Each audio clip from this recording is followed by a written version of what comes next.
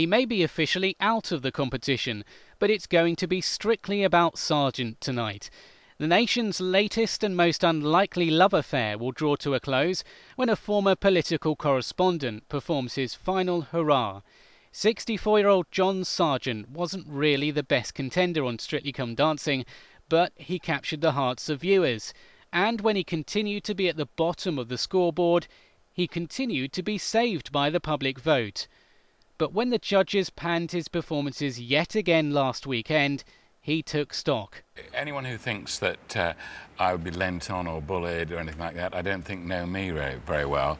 I'm not that sort of person. I decide as much as I can in my life that to choose my own battles. He announced he was quitting, not pushed out by TV bosses or because he had a holiday booked, but because he wanted to avoid, in his own words, a bloody battle.